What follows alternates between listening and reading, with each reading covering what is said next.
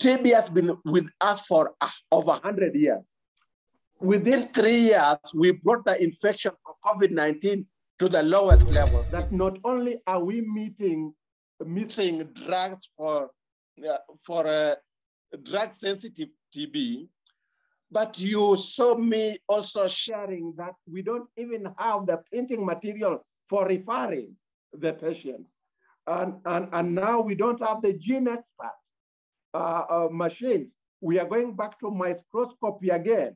And therefore, even that money for that we normally get from Global Fund for missing cases as a catalytic fund is going to go to waste. If we can't diagnose people, we are going to miss a lot of people.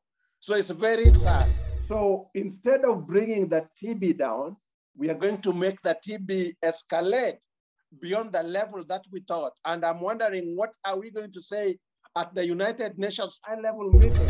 If you refer a patient to the hospital, even if they are diagnosed with microscopy, they won't get the drug. They won't be initiated on treatment. The drugs the little drug that is being procured are being borrowed from neighboring countries. And for the first time in many years, we are having a higher rate of deaths from TB than any other year. The reason is that people come for treatment when it's late. So even when they get the right medicine, the cure rate becomes lower. But now, with no medicine, no diagnosis, no even papers for writing the prescription. In fact, today I saw in one of our notice board at the laboratories written, please do not refer any other patient for Gene Xpert because we don't have cartridges. Revert to microscopy. And we all know we came away from the microscopy because we were missing a number of people. And not only missing a number of people, there was the issue that you start people on a drug-sensitive TB while they could have contracted drug-resistant TB. Health is a right within our constitution and any other constitution. When the government is not diagnosing you with the right tool, then again, your rights is being violated. And anybody who is infected with TB out there through another party should be able to sue the government for neglecting these people who have TB so that they can infect the communities. And lastly, for the United Nations high-level meeting, we have been advised that every country comes with something on the table. What does each country, what will my president go with on the table in the United Nations? So, or will he go there to tick the boxes if we don't have the basic tools for ending TB? Hello, friends. Welcome. Today, we are at a very important point in the journey towards ending tuberculosis. 90 months ago, in 2015, governments, all governments, including of Kenya, India, they had promised to end TB by 2030. India then revised its target to end it by 2025. Kenya is slated, and all other governments have slated to end TB by 2030. This is 90 months have passed by since that promise was made. 90 months are left to 2030. So we are at a halfway point to eliminate tuberculosis. We have amongst us Peter Ngo'la Owiti, a very dear friend of ours. We respect him a lot for his lifetime contribution towards the fight against TB. So welcome, Peter. How are you? I'm fine, thank you, Bobby. Thank you, friends. Those who may, just to remind that Peter is an advocate for TB patients in Kenya, and he has a very long history in the fight against TB. And Peter now works as executive director of VOTE, WOTE, VOTE Youth Development Projects, a youth TB HIV advocacy organization based in Mukuni County of Kenya. He was recently appointed as representative of TB communities on the Access to COVID-19 Tools Accelerator Act A Facilitation Council. So, Peter, we have been hearing very concerning things about Kenya. Like I read on your post that There were drug stockouts for drug-sensitive TB. There were shortage of cartridges, for instance, and other things. If we are to end TB, we need to ensure supply chain mechanism has to be in place. This is no rocket science. Every country has to ensure that TB prevention, TB diagnostics, TB treatment, whether it is sensitive or drug-resistant tuberculosis, all care and support, nutrition, etc. Everything has to reach people everywhere globally. We cannot, there is no zero tolerance. There should be zero tolerance for any stock out, zero tolerance. This is such a missed opportunity. Please let us know what is happening. What is the situation? Thank you, Bobby. I'm really saddened by the situation in Kenya. Considering that I myself, as you have mentioned, I'm in the board of the Stop TB Partnership. I'm also in the medical patent pool as a community advisory panel. And right here in my country, I can't change anything. Things are getting from worse to worse. We were hoping that in the Sustainable Development Goals, which is ending by 2030, if we are in such a situation, what is going to happen when there will be no funding in 2030 and the country has no domestic resources to fight TB, HIV, and malaria, and specifically TB? It is even worse that not only are we missing drugs for drug-sensitive TB, but you saw me also sharing that we don't even have the printing material for referring the patients. And now we don't have the Gene Xpert machines. We are going back to microscopy again. And therefore, even that money for that we normally get from Global Fund for missing cases as a catalytic fund is going to go to waste. If we can't diagnose people, we are going to miss a lot of people. So it's very sad. And the situation is made worse that we have one supplying agency according to the procurement procedure that KEMSA, the Kenya Medical Supplies Agency, is the sole supplier for medicine for the country. We really don't know what is happening because the government is not truthful about this.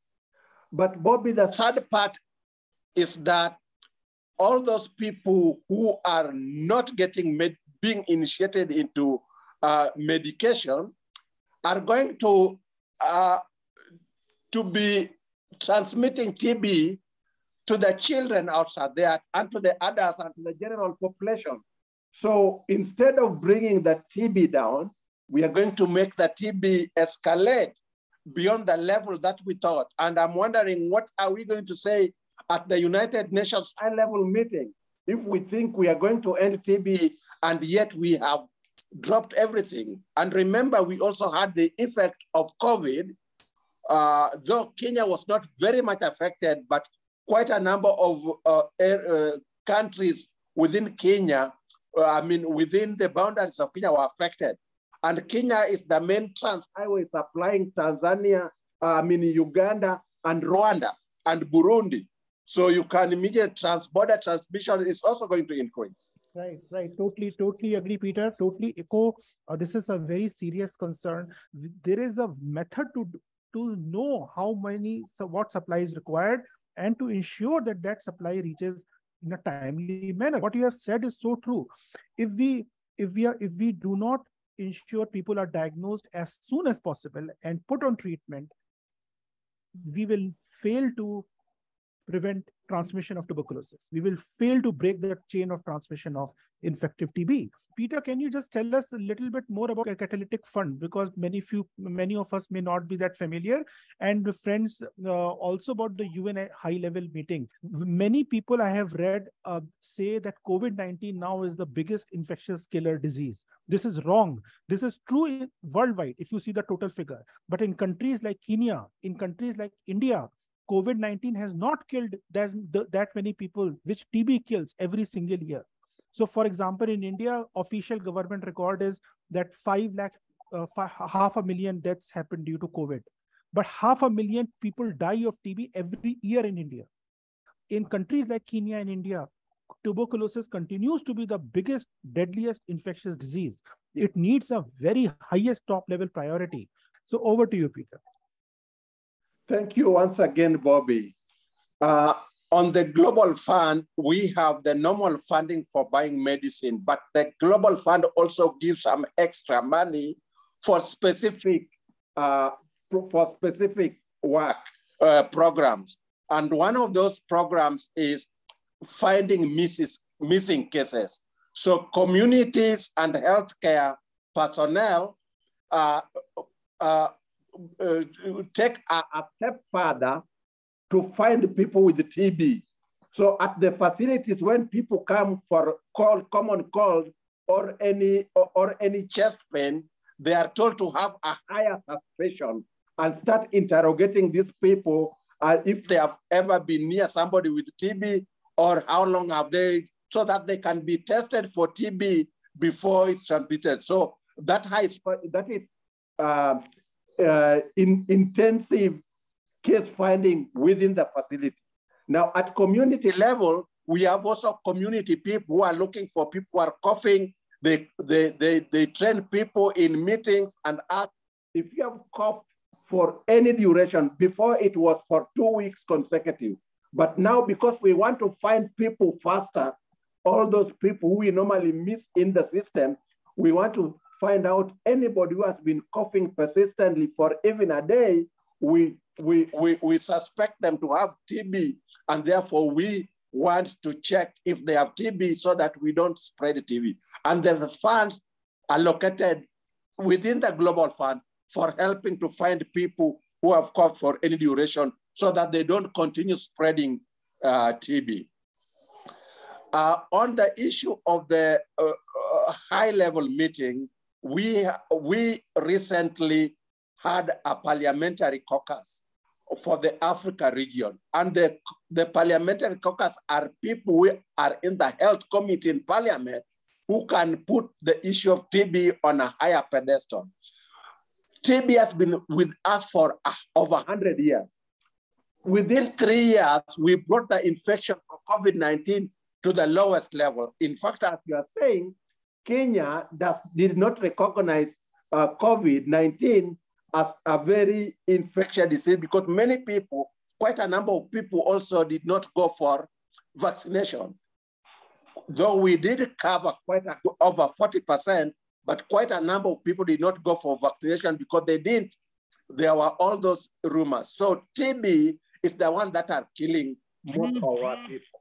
And for the first time in many years, we are having a higher rate of deaths from TB than any other year. The reason is that people come for treatment when it's late. So even when they get the right medicine, the cure rate becomes lower. But now, with no medicine, no diagnosis, no even papers for writing the prescription. In fact, today I saw in one of our notice board at the laboratories written, please do not refer any other patient for Gene Xpert because we don't have cartridges. Revert to microscopy. And we all know we came away from the microscopy because we were missing a number of people. And not only missing a number of people, there was the issue that you start people on a drug-sensitive TB while they could have contacted drug-resistant TB. So they go for months on treatment only to realize that the treatment is not working for them because they have a drug-sensitive TB. And therefore, we use the guideline provided by WHO that the Gene Xpert is the first diagnostic process. And now we don't have cartridges, and we are going back to many years where we came from. Lastly, I would like to say also that health is a right within our constitution and any other constitution. When the government is not diagnosing you with the right tool, then again, your rights is being violated. And anybody who is infected with TB out there through another party should be able to sue the government for neglecting these people who have TB so that they can infect the communities. And lastly, for the United Nations high-level meeting, we have been advised that every country comes with something on the table. What does each country, what will my president go with on the table in the United Nations? So, or will he go there to tick the boxes if we don't have the basic tools for ending TB?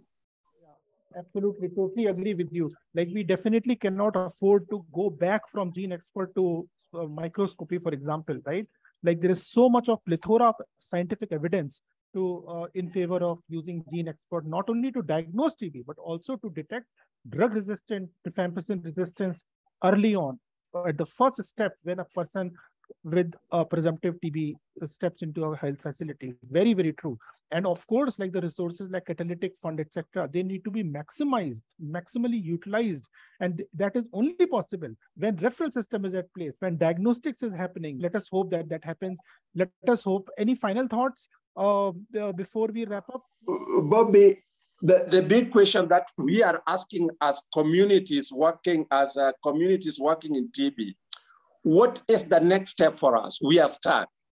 Because if you refer a patient to the hospital, even if they are diagnosed with microscopy, they won't get the drug. They won't be initiated on treatment. The little drug that is being procured are being borrowed from neighboring countries, and patients are given the packs for only a few days. That means the out-of-pocket expenses also is becoming higher because they are coming back to the hospital quite a number of times to collect only the minimal number of packages. When we start splitting a package for a patient to distribute widely, we know very well that's also, we keep on teaching this patient that if any packet it is not wholesome, then that quality is compromised. So we are stuck as a community. The situation that we can do in Kenya, and we have been escalating these things. And when we are borrowing from those countries, what happened to their patients? Because the countries order according to their requirements. What will happen to our neighbors again as we continue borrowing? Totally agree, Peter. We have all the diagnostic tools in place. When you have referral systems in place, things like do not refer for Gene Xpert because of cartridge stock out, this is not acceptable.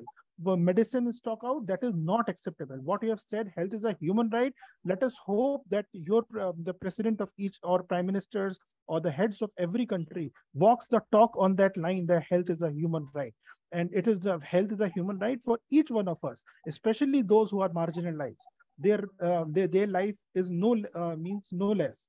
So let us hope that happens. Peter, would you like to say anything else before we wrap up? Yes, Bobby, the last word I would say, you who is in the global platform, I know also in India is not in the best case, but India is our supplier for all generic drugs.